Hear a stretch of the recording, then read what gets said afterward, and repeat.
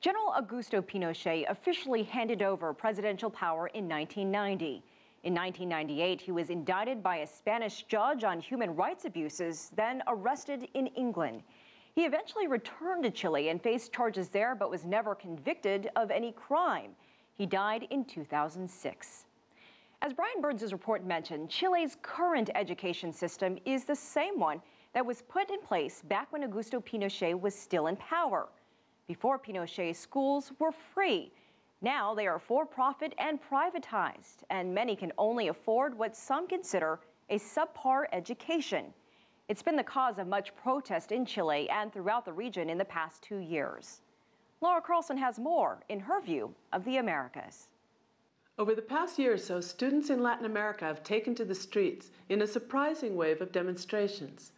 They haven't toppled governments like the Arab Spring, but their voices are changing politics in countries throughout the hemisphere. These new student movements have different demands, depending on the national context, but there is a common thread. Young people are saying that the society handed down to them is unfair, and they don't like the future it offers. From Chile to Mexico, youth uprisings are protesting lack of access to quality education, economic systems that benefit the few, and political systems that ignore their needs. Chilean students started the wave in May 2011 with protests against student debt and the deterioration of public schools.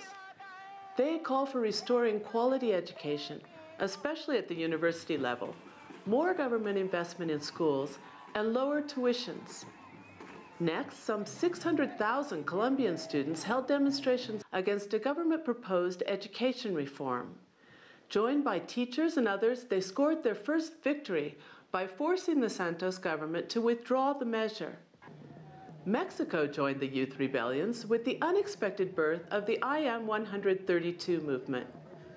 A video of 131 students showing their university credentials and proclaiming their opposition to Mexico's former ruling party went viral last May, leading to an overnight movement of young people claiming to be number 132. The movement opposed the return of the PRI, the party that governed for 71 years in the July presidential elections. Mexico's youth also called for laws to break down the media monopoly that strongly supported the PRI and exercises near total control of the airways. It's logical that the new student movements point a finger at the media. They're the children of mass media like no other generation before. They recognize that control over information and ideas undermines their democracy and the power of critical thinking. The youth movements are using social media to fight back against commercial media. They organize marches on Facebook and Twitter. They're also coming up with creative forms of protest, from explaining their media demands to train commuters with cardboard boxes like televisions on their heads, to projecting three-story images on buildings during demonstrations. Unfortunately, in the last few months, governments have been responding with repression. In all 3 countries, students have been attacked and imprisoned. With the hatred of hypocrisy that so often characterizes the young, these students are seeing huge contradictions in societies that espouse democracy but allow enormous concentrations of economic, political, and media power. Youth have every right to make demands on their elders. They have to live in the world we eventually leave behind. In developing countries that face major challenges to maintain democratic ideals and reduce inequality that narrows their opportunities, these student movements are a breath of fresh air.